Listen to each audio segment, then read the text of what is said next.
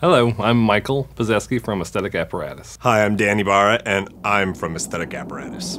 A basic screen printing setup would consist of frames, either wood or aluminum, that are meshed with kind of a nylon screen, emulsion that's kind of almost like Elmer's glue with some fancy photo emulsion in it. We have water-based ink, gallons and gallons of different colors of water-based ink. A squeegee, which is basically just a rubber blade and a wooden handle, and some kind of light source to expose it by, and then some paper. Paper's good to have when you're printing a poster.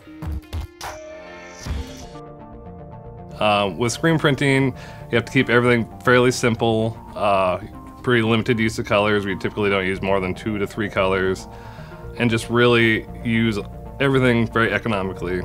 We relate to that because we're so influenced by the no-name designers from the mid-century 50s, 60s that also were presented with those limitations through the limitations of the print industry at that time.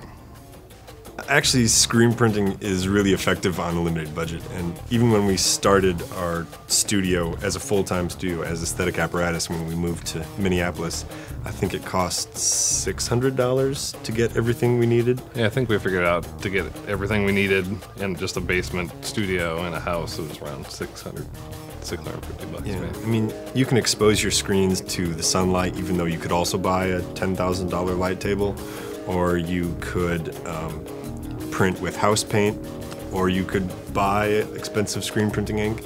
The great thing about screen printing is that it's kind of an oral tradition. No two printers do it the same, and there's always a way to jerry-rig the process in one way or another.